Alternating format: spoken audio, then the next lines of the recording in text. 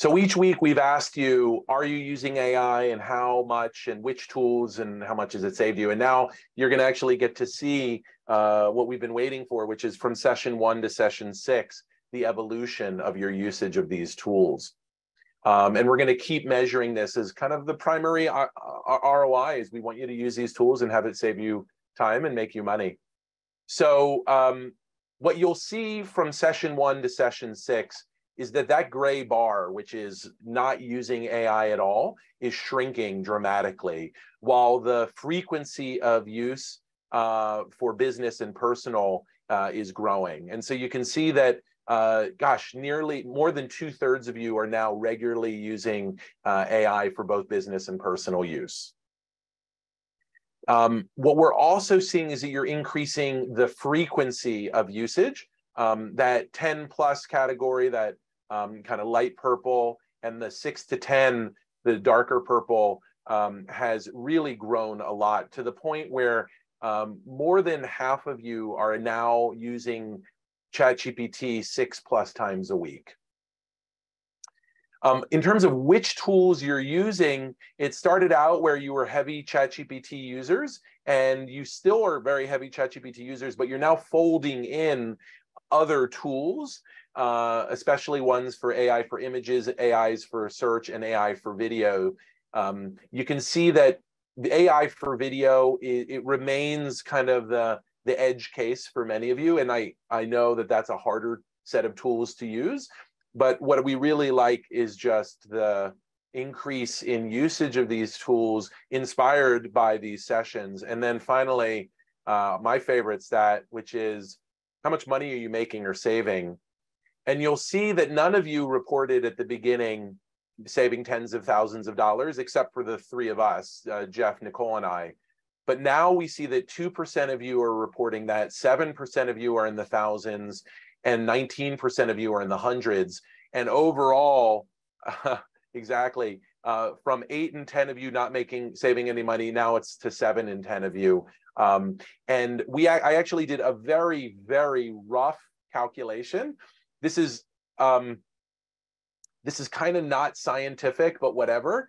I basically took the number of people who've attended all of the sessions, and then I divided it by the number of people in session 6 who reported using, saving in these amounts of money. And we came to a very rough number, which I actually think maybe even an underestimate, which is that the average person who joined one of these sessions has saved more than $5,000 just by showing up, getting inspired, and doing the homework. And what's so exciting as a marketer is we understand that we're kind of talking at you a little bit. When you have hundreds of people attending a session, you can't do that one-on-one implementation. And we've heard loud and clear that that's really what you want.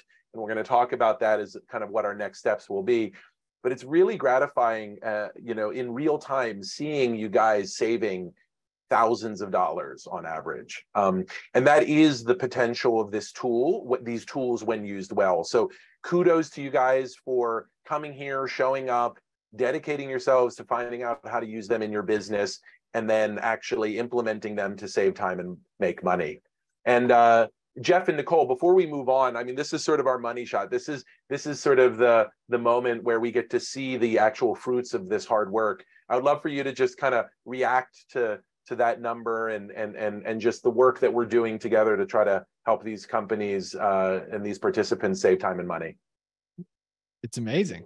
It's very gratifying to me to see that this is actually useful in helping people's businesses in a very real way. And I think I would just encourage, if you're still in that 70%, to think very carefully about how you can improve your processes. Because I do believe that every company, even if it's not producing imagery or content, can use these tools to streamline and make things more efficient. So it's an awesome start. It's very gratifying to see. And I would just encourage everybody to not stop when these lectures are over and keep pursuing that. Yeah, I would agree. And to go back and rewatch whatever you think would be most relevant for you. Save the links, review the links. But I mean, the amount of time that we've saved, and for me being engaged in this course and going kind of refining things every week as we go, has really helped our team too. And gotten everybody on the same page about what tools we want to use. And so I appreciate that. Like personally, that number is so much higher.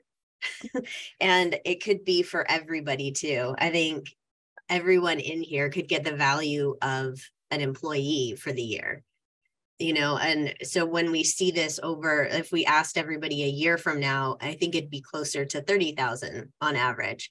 Because if you took an employee's wages, even at the lowest level, then I think you're going to save that in the amount of work you're able to do. It's gonna, who knows, in a year it could be even more, because things are changing so fast. Yeah, and I think absolutely. One other thing that Mark actually said in our chat when we were talking about who used Jasper is he said that he hasn't personally used it, but his team is using it.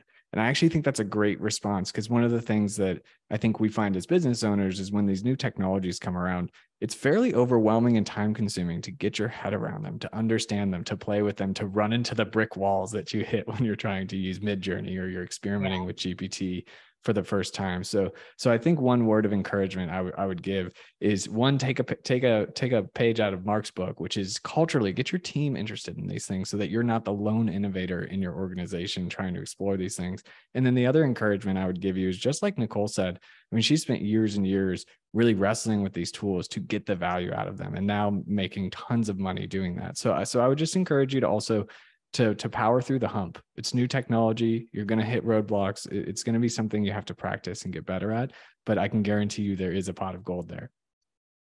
I love it. And I want to make just a quick, I just heard this earlier today, and I love this kind of framing. It's not about doing things right. It's about doing the right things. And this is where strategy comes in. ChatGPT can be an incredible force multiplier, or it can be a terrible rabbit hole. And part of the goal that we have in working with you is helping you identify what is strategic, right? What are the right things that will grow your business, and then how to leverage AI to get there faster, better, and to do more. I think AI does have the ability to create a lot of noise. And we're going to talk about that here in a second about data. And so I'd really encourage you guys to think really carefully about what you're doing with AI and how it aligns to your bottom line goals, because you do not want to just create more content or work unnecessarily.